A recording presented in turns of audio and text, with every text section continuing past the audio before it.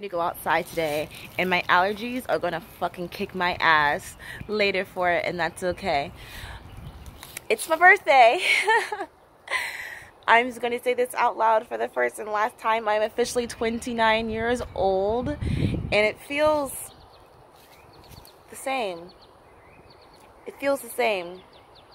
Last night I cradled myself and I thought about everything that 28-year-old Ashley did. And I said to her, you are so brave. You are so brave for taking massive amounts of leaps. I've been broken up with 3 times, lost 2 cars, job hopped a lot, gotten a lot of jobs, and taken this step and to be my own boss. And I kind of like pictured myself like sitting with myself, and I was like, okay, 29-year-old Ashley, I'm passing all the cards to you now. You're gonna have to go through a lot of shit, and I feel it. I feel that I'm still gonna have to learn a lot. I feel like I'm still gonna be screwed around a lot, and I need to not look at it as failures. I need to look at it as more that this is life. I'm walking through the forest trying to find that castle, and I'm reaching my hand behind me because I really want a team. I'm really looking for that team. I'm looking for a business partner. I'm looking for a videographer, an editor. I need to sit down and be more specific with my wants and needs for my team. I want to hire another choreographer so that way I don't have to come to every practice.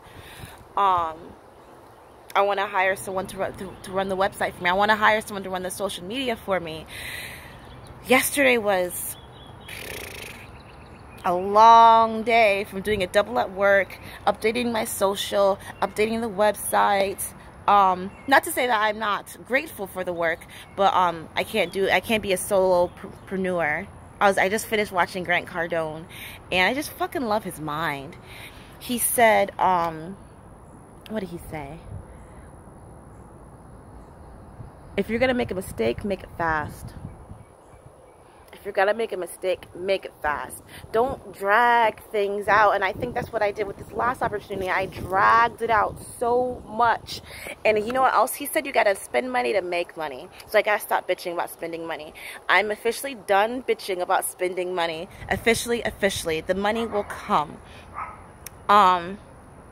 Something that I want to leave everyone with today. Stop saying shoulda. Get fucking shoulda, woulda, coulda out your fucking vocabulary. It's done. It's happened. What are you gonna do about it? I keep thinking, I should have been more careful with my heart.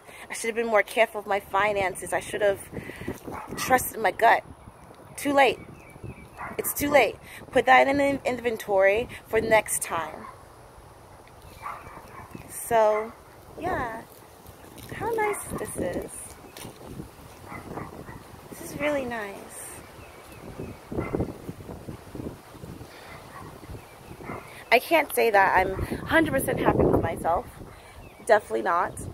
But, and I sent out a message last night on my Twitter. I want to drown in self-love.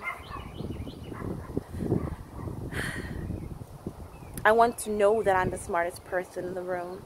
And I want to be that go-to girl. So, happy birthday to me.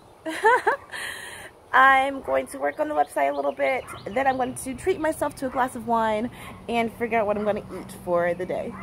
Smile. Oh, dance practice went great, by the way. Thanks for asking. Smile and, God, step outside today, guys.